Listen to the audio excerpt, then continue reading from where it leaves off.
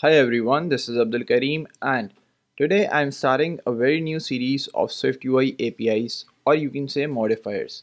So in this series I will be sharing a short tutorial in which I will be sharing the modifiers and APIs which will be used to enhance your application in terms of user experience and consumer ease. So let's start with the very first topic, which is floating menu and how you can arrange your items in a grid.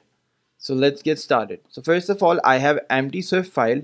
In this Swift file, I'm going to import SwiftUI. After importing SwiftUI, I'm going to create a struct, and in this struct, I'm going to add a body. Now I'm going to add a VStack. So this VStack is vertical stack, and if I talk about vertical stack aligns item vertically. So if I need to align items vertically, I will use VStack, and if I need to align items horizontally, I will use HStack. So next, I'm going to create a text and I will give a heading to it. I will add some modifiers to it, which will be bold, and I will also add a font size to it. So let's say large title.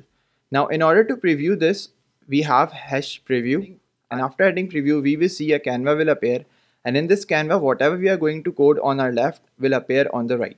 So here we have a floating menu and a VStack, and it's appearing over here. Next, we are going to create a scroll view, and in this scroll view, we are going to create a lazy V grid. Now lazy V grid requires grid item. So in order to add grid item, we are going to initialize grid item first. So here, let's initialize columns, and in this columns, I'm going to give grid item. Like if we are creating a grid for our layout, we do need to specify the number of columns. So we will do that over here. Now I'm going to create grid item flexible and with a spacing of 10. Now it says that we are creating a grid, and in that grid we have just one column. But let's say I need two columns. So in order to add two columns, I'm going to add one more grid item.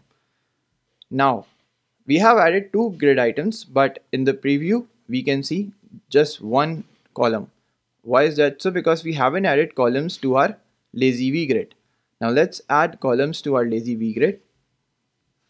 And after adding columns to our lazy V grid, now we have specified two columns, which we have initialized over here in our columns array.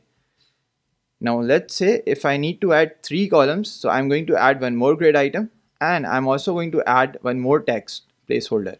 Now it's going to divide our placeholder, our grid or our layout into three columns.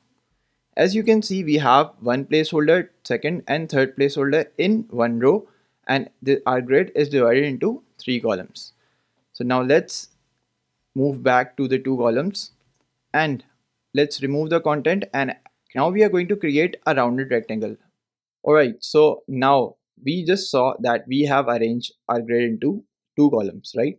Now the number of rows determined by the number of items we have in our lazy V grid. So right now I'm going to add 10 items in our lazy V grid. For that I'm going to call for each, and I'm going to create a rounded rectangles in those for each. Let's give it a height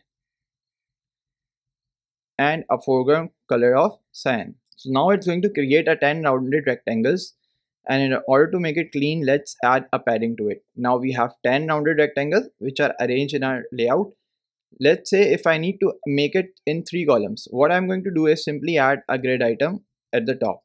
So now it's going to divide our grid into three columns. For 1, 2, 3. One row has three columns. Now let's see. Yeah. So here it is. Now in one row we have three columns. Now let's revert this to two columns. Now let's say this is gallery, and our client needs to add the delete and edit button to it, and also share button. But we don't have much space on our screen, so the floating menu works best here. So let's see how to implement. We just need to add the context menu modifier, and after adding context menu, it will give an option of the menu items.